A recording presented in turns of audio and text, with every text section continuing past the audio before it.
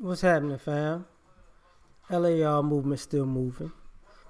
Book is entitled Lessons from a Non-Custodial Father at Amazon, Kindle, and Create Space. A link will be in the description box below as usual.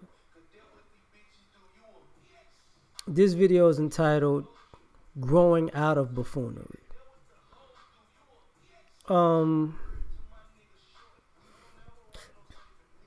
Everybody, once you hit a certain age in childhood, you know the difference between right and wrong. But as you get older, you start to, in our culture, in the American culture, you start believing as a teenager or a young adult that buffoonery is cool. So, for some odd reason, doing dumb stuff seems fun. Doing dumb stuff is the thing to do. And there's a difference between being young and making mistakes and doing dumb things because you're young and doing dumb things because you think dumb things are cool. And, for years,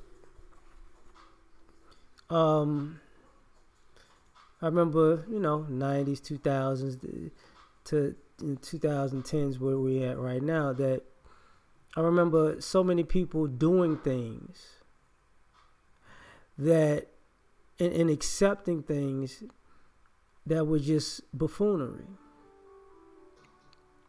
And people evolved and people grew out of it. I remember being young and the guys got on weed at a young age because, they was listening to hip hop and all of their favorite artists was smoking weed all the time, right? And the excuse back in the day was everybody smokes. Then you had the people that was before that in the 80s on the Bob Marley vibe, and everybody does drugs, everybody does this. And the problem with that was it was foolish to say what everybody does to cover up you doing something that you probably shouldn't be doing.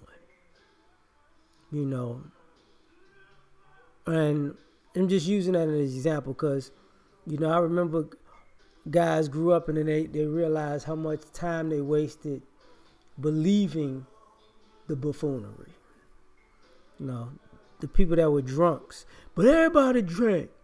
And then 5, 10, 20 years later, they look back and say, everybody doesn't drink, and I just wasted my life in a bottle. I wasted all this time chasing a bottle, and I got nothing but drunk out of it. Nothing really came from it. The feeling of being drunk is what excited me in life. You're like, I'm an idiot for that. The people had to grow out of the buffoonery that sex was gonna fix something.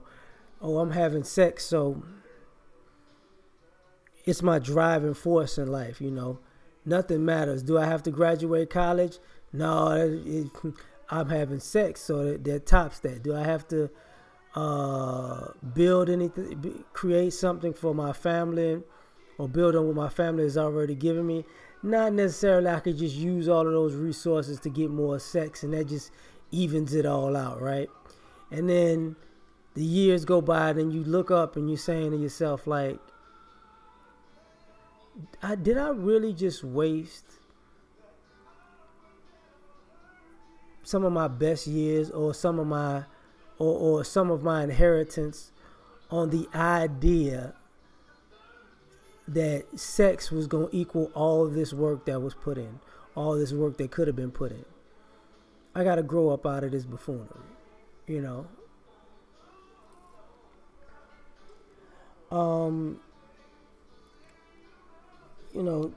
the mentality that when you saw somebody successful, you hated on them, or you wanted to hurt them or rob them or steal something from them or maybe even kill them.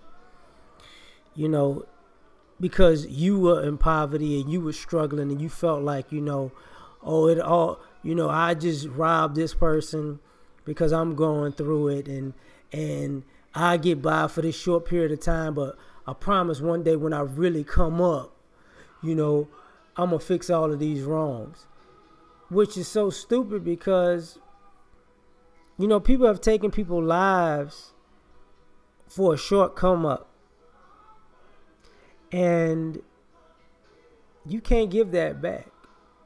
And not only can you not give that back, what you've taken their life or robbed them for, or traumatized them for, or maimed somebody or crippled somebody for, is something that even if you got away with it, whatever you tried to take from them, that you only had that for maybe a couple of weeks, maybe a month tops.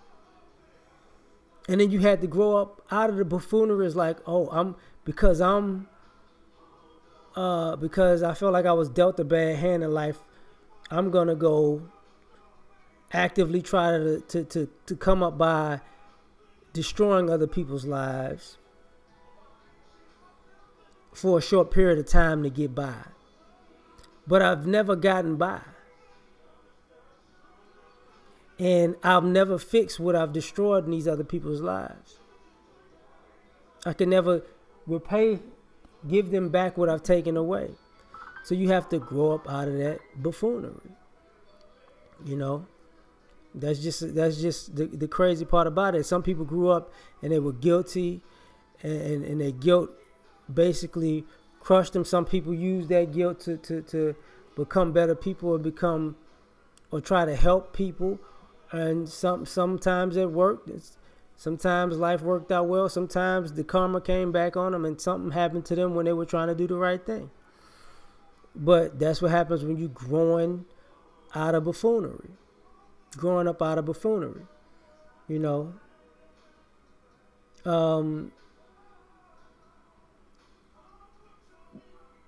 opposite is that I saw the little Nicki Minaj thing. I want to be taken seriously. Us as women, we need to be taken seriously.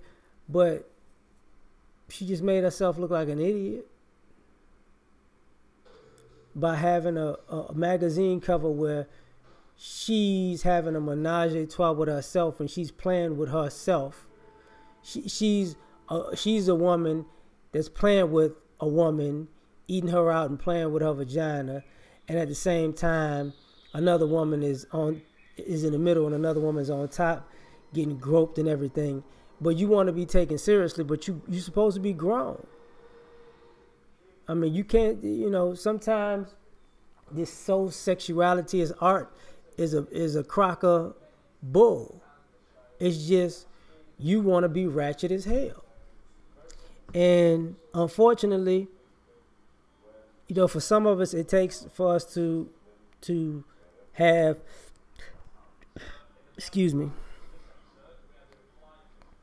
to have children that we know our acts are going to embarrass. And then all of a sudden, a light switch goes on that all the things that we thought were cool, not cool no more, because we don't want our kids doing it. We don't want to be seen as the parent that, oh, that's your mama, that's your daddy that's out there doing that. Oh, you don't want to, you don't want them to, your mistakes, them to pay for your mistakes. And at the same time, one of the biggest parts of growing up out of buffoonery is you have no respect for your family and your name. Because when you have respect for your family and your name, you don't do things to embarrass your family and embarrass your name, because you and your family have a good name. So if they have a good name and you ruin it, you have no respect for it. If you're trying to build a name and you ruining it, just doing buffoonery, just doing silly, dumb stuff, then you don't care what happens to the people associated with you and how people look at your family members and how people are going to treat your generations coming up after you. that's when people start changing their last name because they're not proud of the people they're around, or they start using nicknames, or they start disassociating themselves with people because, they want to grow up out of the buffoonery, So at the end of the day, I look at it like, and some of the things that we were taught as youth, now when we become adults, it's like, I can't do that. I can't keep doing this. This doesn't even make sense. Because when you have to explain your mindset to a child, and a child looks back at you like, that doesn't even, and the child's like, that sounds stupid. And that even what you're saying to a child sounds stupid to that child, and that child knows what you're saying as an adult sounds stupid. That means you've been doing buffoonery too long. And if a child says that, how adults look at you, just give you that look like, oh, okay, you're an idiot. I'm done. I'm through. And you don't want to be seen that way, so you try to get it right. And sometimes, I hate to say this, some of us get it right far too late. We think, I can make mistakes when I'm young. And the problem with that is, what young is relative nowadays. See, you was at 18, 21, you was grown. Now, you can be 45 and be considered young, and you're doing dumb stuff because in your mind, society sees me as young. We're just young people. Bullshit. You just don't want to grow up out of that buffoonery. You still want to be old, saying you're young, but not being grown. So, to me, it's just silly, man. I'm going to be out because I'm hurting tonight. So good night, people.